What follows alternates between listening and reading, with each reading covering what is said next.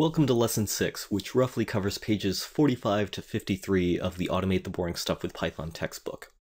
The next flow control statement is the while loop. You can make a block of code execute over and over again as long as the while statement's condition is true. So let's open up a new file editor window by clicking on File, New File, and enter the following code. Spam equals 0, while spam is less than 5, colon, print hello world, spam equals spam plus 1. And we can save this as whileexample.py. And when you press F5 to run it, the string hello world will be printed 5 times. This is because spam starts off as 0, and as long as the condition spam is less than 5 is true, the while loop will keep looping. Inside the while loop, the spam variable is increased by 1, and at the end of the loop, the execution jumps back to the start of the while statement and rechecks this condition, and if it's still true, it enters the block again.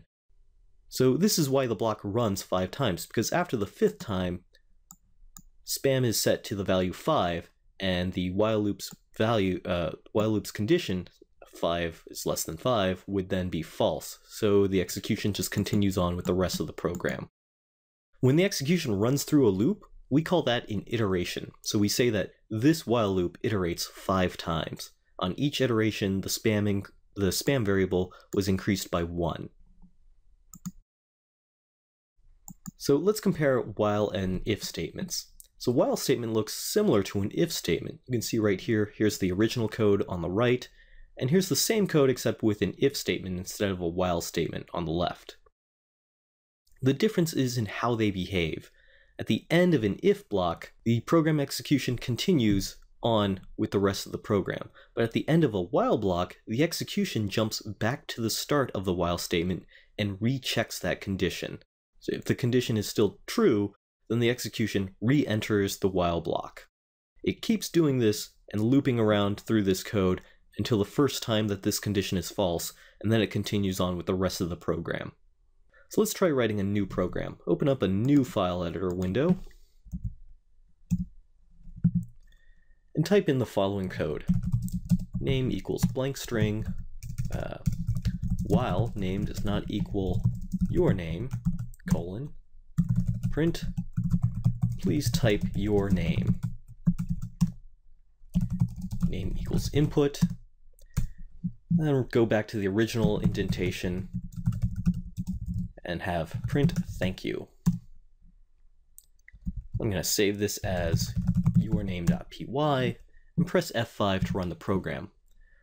So the very start, the name variable has been set to the blank string. This means that this condition is true because blank string does not equal your name.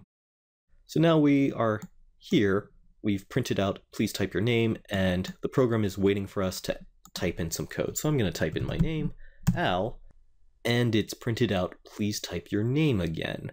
This is because at the end of this block, the execution has jumped back here and rechecked this condition. Name is now set to the string Al, which still does not equal your name, so it's entered the loop again and printed this out and is now expecting me to type in a name. So I could type in Albert, Al Swigert, but until I type your name, this condition will constantly be true, but once name is set to the string your name, then this condition that your name does not equal your name is false, and then the execution continues on with the rest of the program and prints out thank you. Little programmer humor there. So here's a flowchart of this program.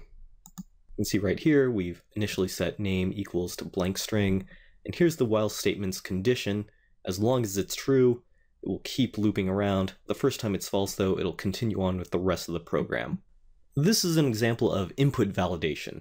When the input function is called, the user can type in anything. If you ask the user their age, instead of a number, they could type in Abraham Lincoln or type in a negative number.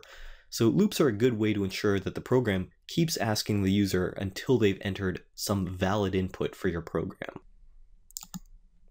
Now, there's a certain kind of bug that you can have with loops called an infinite loop. Let's type this into the interactive shell. While true, print hello.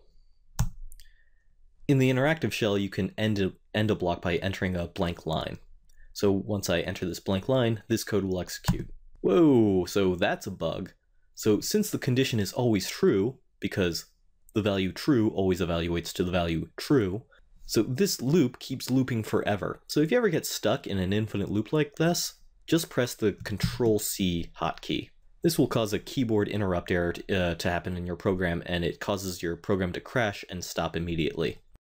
There are two new kinds of statements that can go inside of a while loop: break and continue.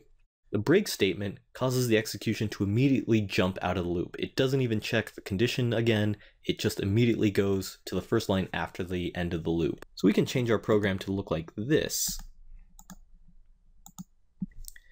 Instead of this condition, we can just make this an infinite loop by typing while true, and after here, we can add if name equals your name, and if so, break.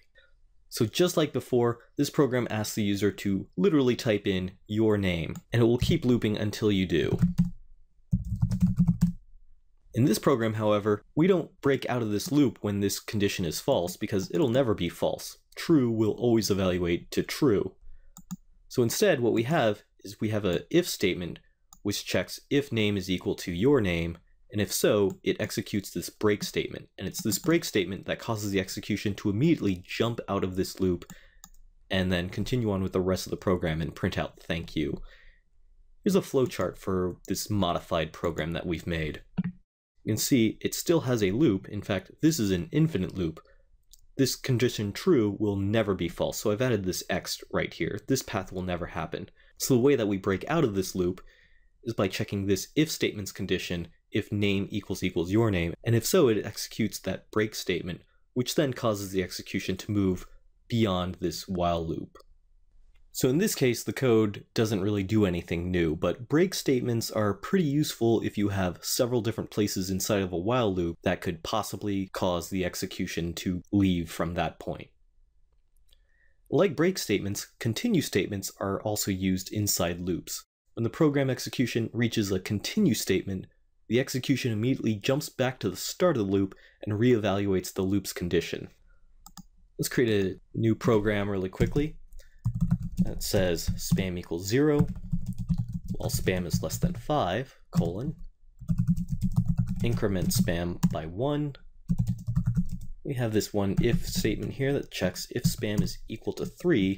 In that case, we'll execute a continue statement. And then after that, print spam is, and we'll just display the value of spam. Actually, since this is an integer, we're going to have to get the string version of that before we can do string concatenation with spam is. So I'm going to save this and then press F5 to run it. You can see the output is spam1, spam2, and then spam3 is missing. That's because on that iteration, when spam is set to 3, this condition is true, and the continue statement is executed. So when continue is executed, the execution immediately jumps back to the start of the while loop. So in that case, this print function call never happens. And so that's why you see spam is, whatever the value is, for everything, except in that case, spam was equal to 3, because we hit this continue block, and so we didn't reach this part, we just immediately went back to the start. To recap, while statements are similar to if statements, except that once the execution reaches the end of a while statements block, it jumps back to the start and rechecks the condition. If you ever get stuck in a loop, or you just want to quickly terminate your Python program, you can just press Control-C. A break statement will cause the execution to immediately leave the loop without rechecking the condition. And a continue statement will cause the execution to immediately jump back to the start of a loop and recheck the condition.